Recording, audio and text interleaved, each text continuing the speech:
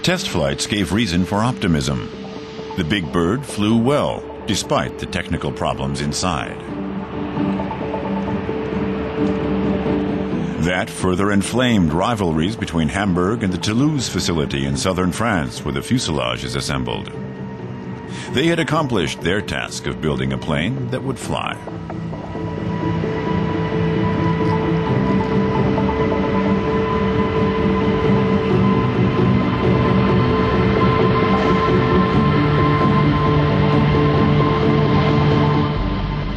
By that time, Airbus test pilots were taking the A380 on test flights over the Mediterranean almost daily. The Super Jumbo can weigh up to 560 tons and has a wingspan of 80 meters. The distance from cockpit to tail is only 73 meters.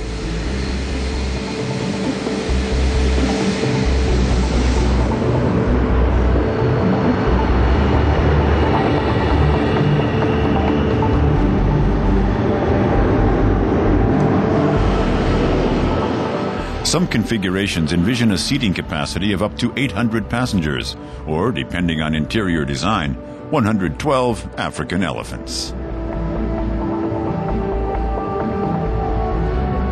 Experts agreed on one thing. The A380 sets a new standard for flying.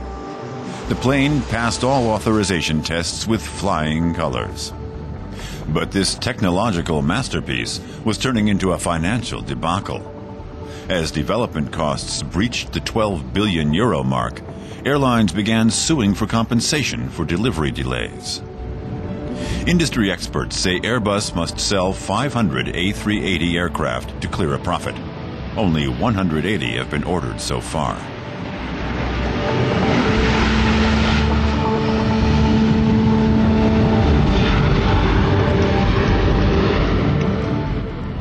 And the manufacturer won't give projections on when it hopes to be in the black. By March 2006, it was clear that Airbus could produce a prototype, but it was essentially an empty shell. Whether the company could outfit its new aircraft was another matter.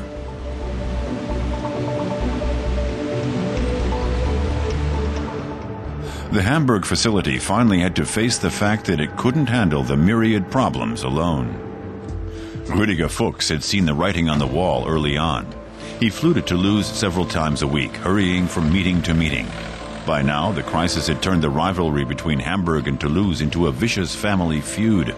Fuchs took on the added task of mediating between the two sides. It all begins with each side blaming the other and refusing to take responsibility. But if you have a major problem, it won't just go away by itself. It has to be solved. That's especially true if the problem is serious, and that's exactly what we were up against last year. So it was obvious that we had to work together and bring in our brightest people to find a solution. And many consider that to be the single most important accomplishment of Rüdiger Fuchs. He brought German and French experts together. They'd hardly talked for months. Fuchs is credited with reopening lines of communication between Hamburg and Toulouse. He wasn't concerned about who had done what. He was only interested in results and found ingenious ways to overcome resistance. One of his first moves was to force both sides to use the same computer program.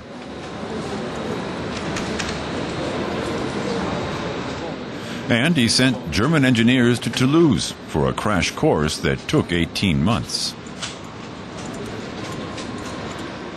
Soon, a new way of thinking began to take hold that came to be termed transnationality. It simply meant a system of working and innovating that transcended national borders. It also meant the relocation of entire assembly lines. Over 1,000 German workers suddenly found themselves in southern France. Fuchs was demanding a superhuman effort from his employees and from himself.